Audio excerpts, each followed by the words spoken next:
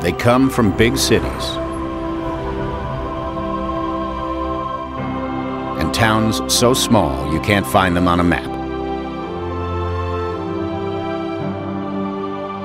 They hail from all walks of life,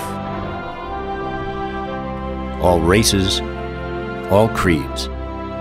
They're the kid who sat next to you in high school, the girl you dated in college, your neighbor across the street. They are mentors, managers, and decision makers. Men and women who have gained the strength to lead and the strength to motivate and inspire others.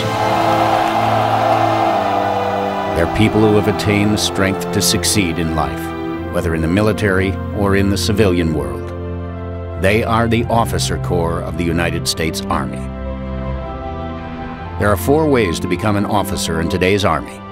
Use the tool that follows this video to find the path that's right for you.